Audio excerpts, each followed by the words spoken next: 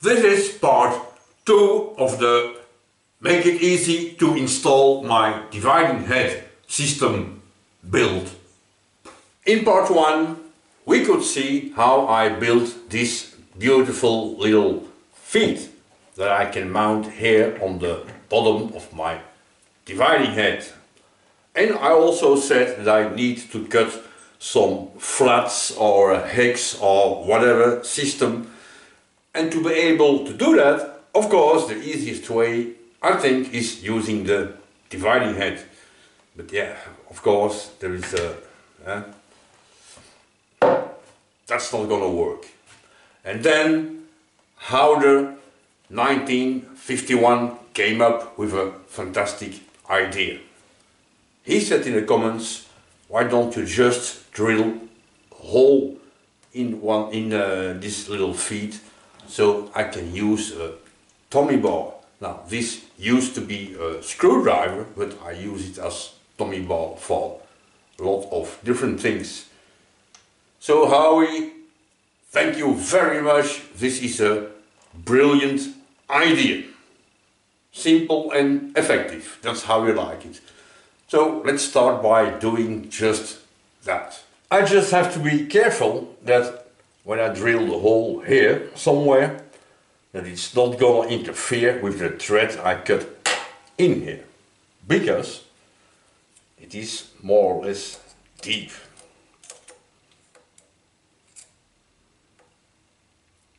So I'm gonna try to drill the holes as low as possible.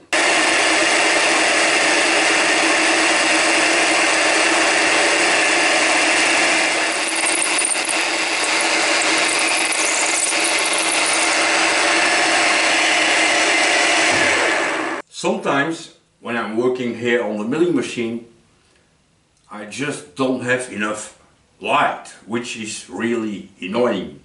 Most of the time I see exactly what I'm doing, no problem, but sometimes, like now for example, now there's two solutions of course. Continue dreaming of better light, or else do something about it.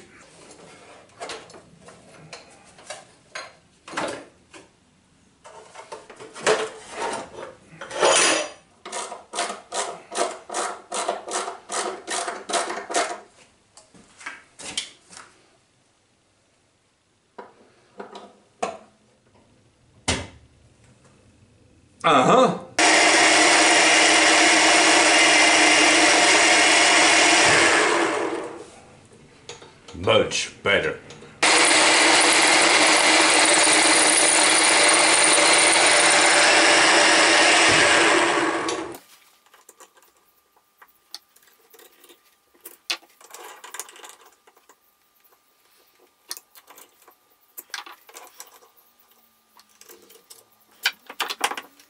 Howder 1951, thank you again for your brilliant idea.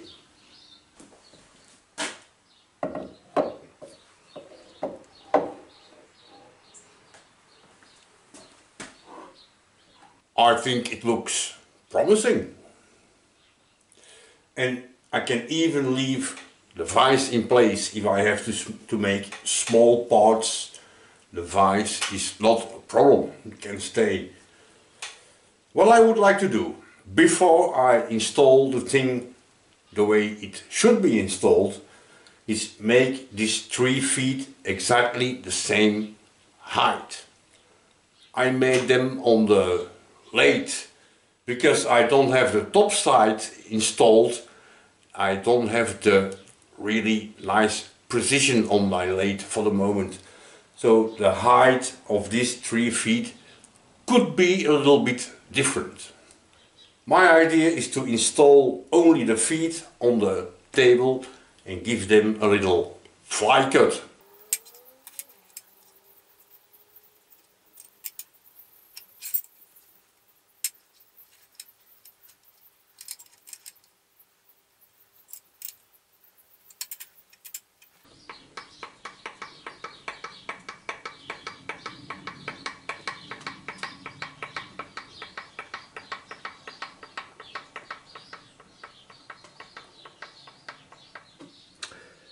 And indeed, it's a good idea to think recutting the surfaces.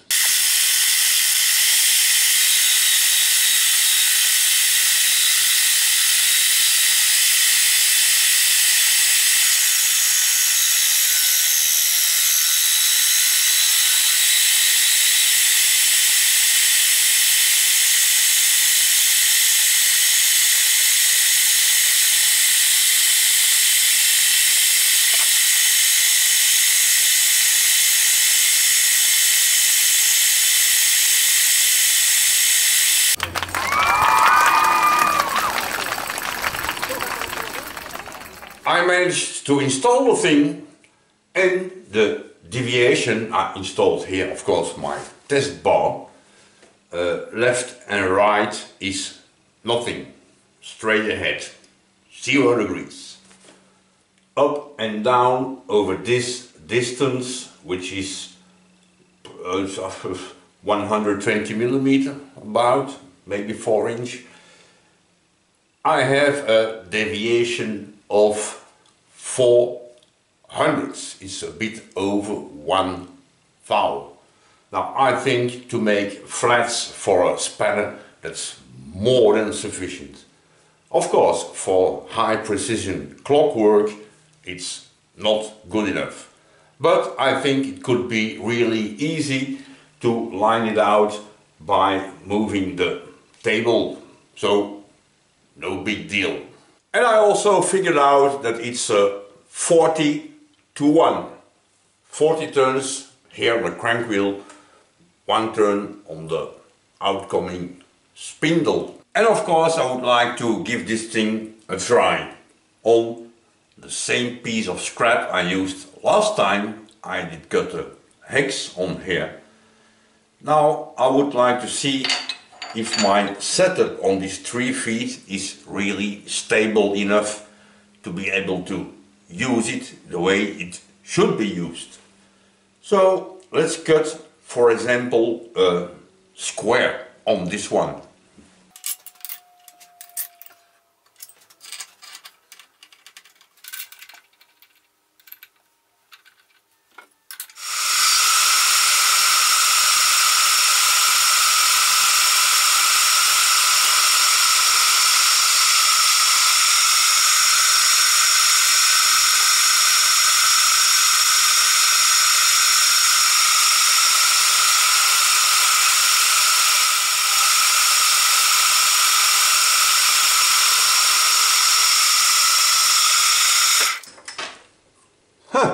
Easy peasy. I think that worked really well. Depth of cut 2 millimeter, and the thing didn't even think of moving. So I think it's a great result. What I also think is very nice is this height above the work table. I have here almost 120 millimeter. Is 4.5 inch, more or less, which means I can install a chuck here, 3 jowl, 4 jowl, whatever jowl chuck. Let's take this ring off. That was tight.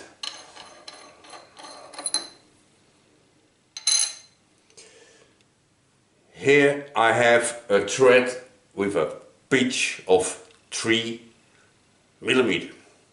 Radius, I don't know, but it's not really important for the moment.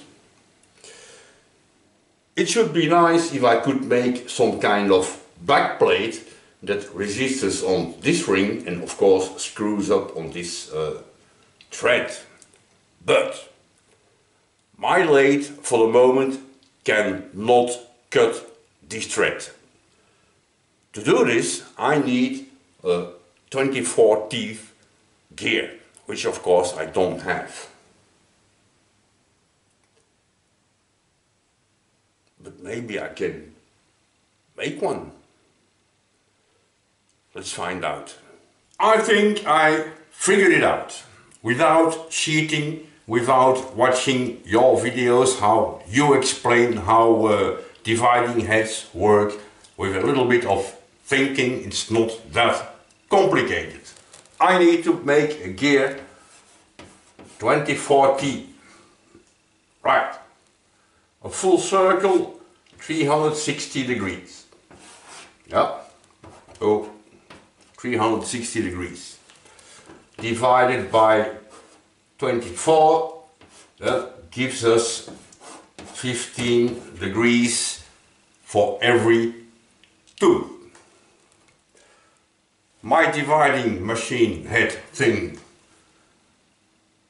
is a 40:1 ratio. So to make a rotation of 15 degrees, it's 40 because of 40:1. 40 times 15 degrees divided by a full circle gives everyone, in fact, 1.666, a whole bunch of sixths, which means I have to set 15 degrees, one rotation plus 2/3 of a rotation. On my meat grinder plate there's different divisions, of course, and the smallest one is 33 holes. 33, 1/3 of 33 is of course 22. So if I set my pin in number 33, I install my, it's not the right way, of course, right, like this, 33, and I count 22 holes, not the first one, because this is the 0 hole, so 1, 2, 3, come on pin, 22, this is 2/3 of a rotation. Of course, I have absolutely no idea if this is the right way of calculating things on a dividing head, but for me this works. I think the best way to find out if my calculations are correct is of course by making a gear. But is there some time left? October. Yes, there is.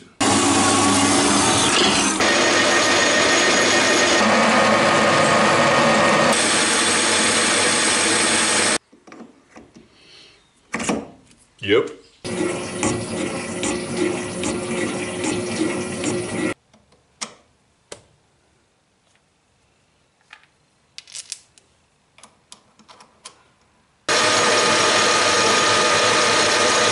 I made a gear blank with a cute little key slot in here. I also made a little arbor with also a cute little key slot in here, and of course a cute little key. This one comes of course here, and then this blank comes on this arbor, and I also made a cutting tool, because of course I don't have gear cutters, so I made one. I took a small gear. This one is a 27 teeth gear. I checked online. The most cutters can make between, for these gears of course, between 24 and 32. So the model, the shape of this teeth should be more or less okay. So I copied my cutting tool, which comes of course in here, somewhere. Right. let's do a little bit of assembly and try something.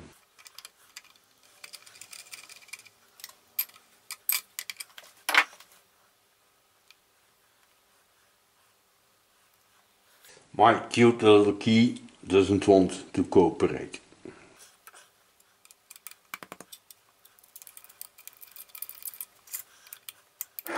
Depth of cut 1 millimeter.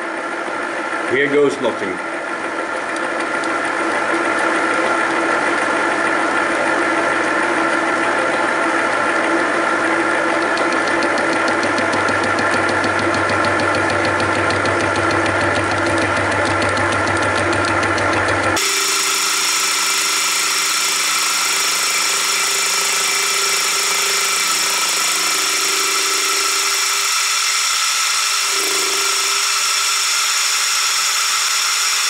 My cutting tool ball holder thing here is not rigid enough.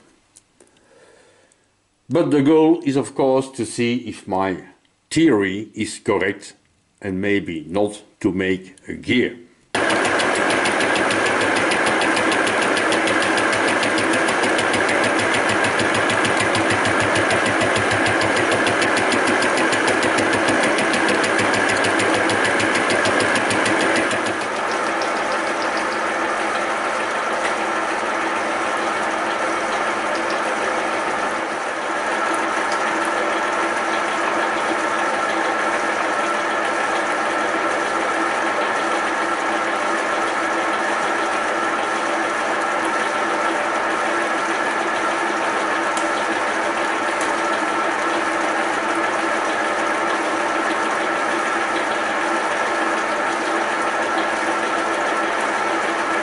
My theory on the blackboard seems to be correct, because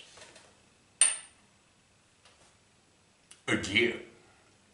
And the most important, now I know that this thing is rock solid, it doesn't move at all. So installing these 3 little feet below here, I think it was a brilliant idea. Of course, it was not a complete success. The dividing head and the fixing system, no problem at all.